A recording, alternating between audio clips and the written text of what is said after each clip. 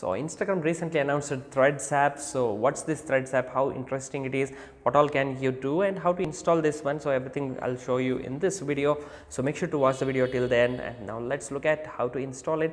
You might have already received a notification if you just tap on the three dots located on the top right corner of your Instagram profile or other Instagram account. So you can just go there and see that there is already a thread mark over there, thread written. So if you just tap on that one, it will get you started. And how to do that, what's the process, let me show you right now. So just go to your profile on Instagram. So you'll see three stripes here. Just tap on this one and already there should be this threads thing. So just tap on this one as the threads card. As you can see, there is QR code, you can directly scan and enter to the threads. Also you can share it to your friends. So get threads is what you want to tap, and directly it takes to the Threads app. Otherwise it will take you to the Play Store and you have to install this one, and after that it will take you to this one. So this is the screen you will see, and log in with Instagram. So here's my channel name.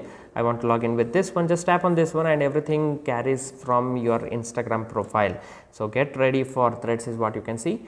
It just takes few seconds. So this is the name you get carried away from again Instagram profile. Just have to tap on import from Instagram and everything gets carried, or rather copied from your Instagram. So you can easily copy down whatever you have written on your Instagram profile, and once you have done that, you can just tap on continue here. So it's public profile obviously, otherwise you can switch to private profile if you have private profile.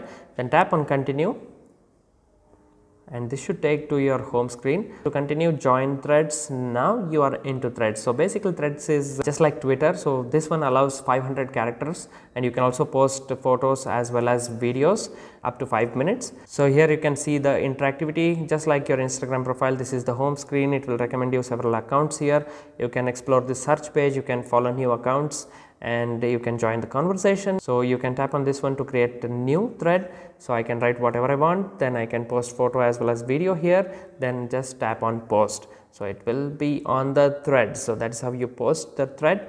And here you can see profile carried directly from your Instagram profile. So you can also choose to directly go to your Instagram by tapping on this one. So again, it's interoperable. So that's the key feature of this Threads app. So it's very interlinked to each other.